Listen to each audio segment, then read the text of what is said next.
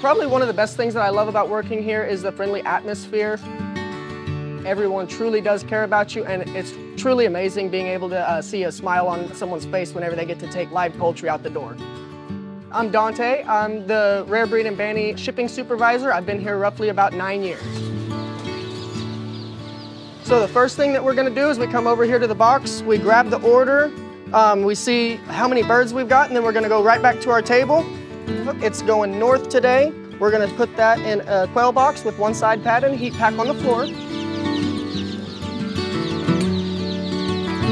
So once we get the heat pack opened up, we're gonna give it a nice little shake.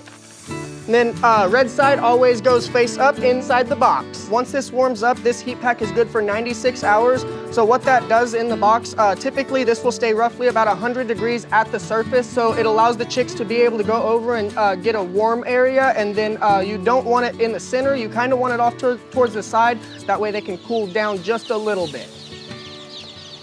All right, now we're ready to grab some chicks.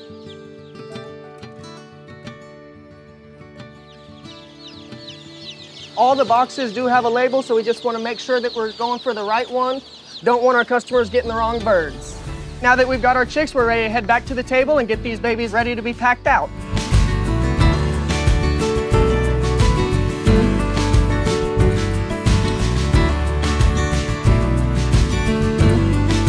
All right, we'll put that slash through there, letting the customer know that they did receive one free extra. Put our name on there. Now that we've got the invoice on the box and everything, we're ready to put the zip code on. Right, once we get the zip code on, now we're ready to take it over to our strappers, and that's all of the shipping process. Now that the birds are over there waiting to be strapped, the customer should receive an email with a tracking number and just anxiously awaiting those babies.